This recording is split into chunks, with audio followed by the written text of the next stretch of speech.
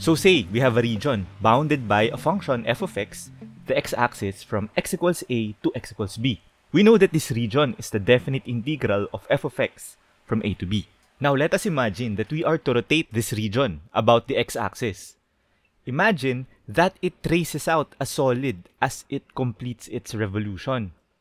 This solid that we have generated by rotating a region about an axis is what we will refer to as a solid of revolution. We are not restricted to the x-axis when talking about axes of revolution.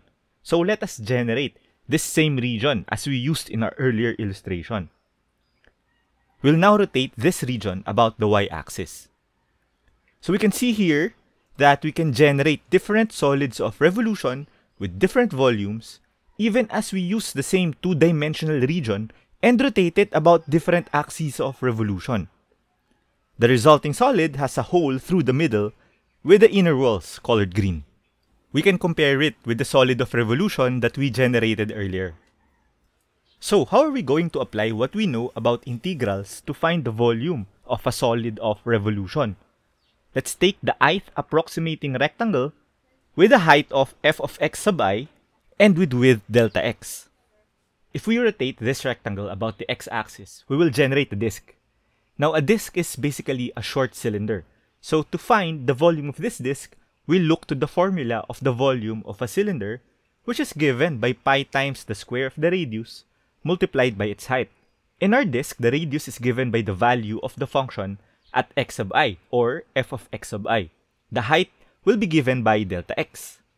And so the volume of this cylindrical cross-section will be pi times the square of f of x sub I times delta x.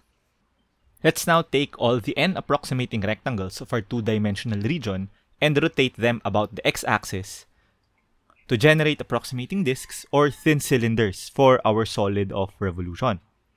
Adding all these volumes together, we get this summation expression approximating the volume of our solid of revolution. And to get the exact volume of our solid, we will take the limit of this summation as n approaches infinity, which will lead us to our final formula for the volume of a solid of revolution using disks, given by the definite integral of pi times the function squared evaluated from a to b. It is also possible for the area between two curves to be the generating region of a solid of revolution.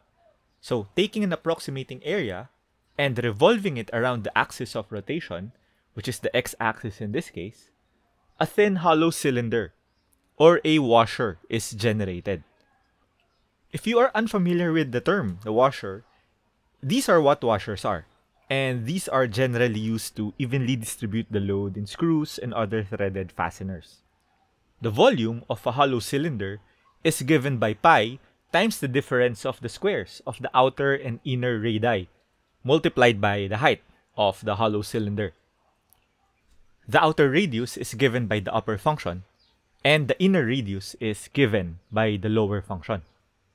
The height is given by delta x.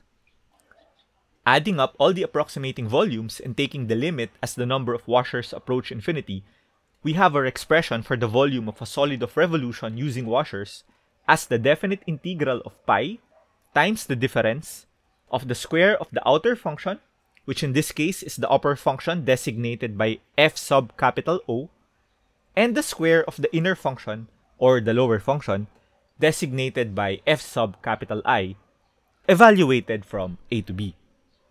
And we'll continue this lesson on our next videos, where we'll take a look at some examples. So for now, thanks for listening.